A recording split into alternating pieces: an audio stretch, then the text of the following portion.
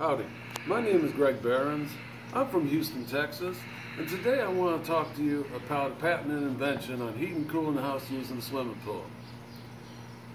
Now, I've been doing air conditioned heating and refrigeration since I got out of Ferris State University in 1975.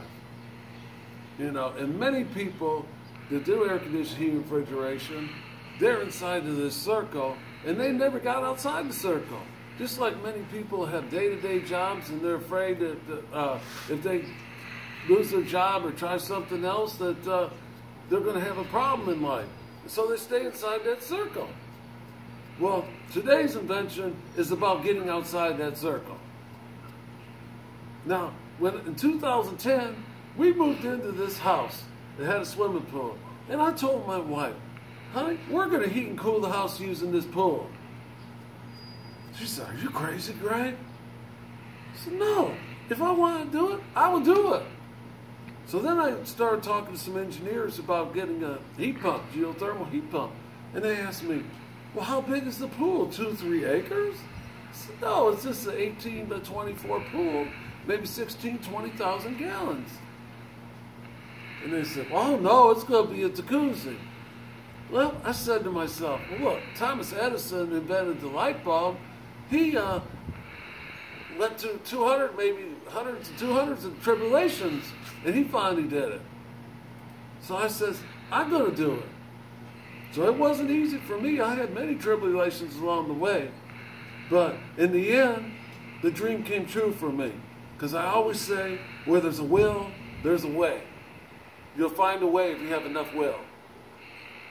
So, I've done geothermal before, and many people have because there's a 30% tax credit, and you can get up to 30 energy efficient ratio. There's many different types of geothermal systems we have. Ground loops, which is a closed loop system. We also have a pond loop, which is a closed loop system, and we have a well system, which is an open loop system, just like my system right here. That all get really tremendous energy savings. Like I said, it can go up to 30 energy efficient ratio. Now, my neighbor's got a pool next door, and in order to keep the pH right and the chlorine right and everything, he's got, with a conventional air conditioning system, his bill's 30, 40, maybe 50% higher than mine.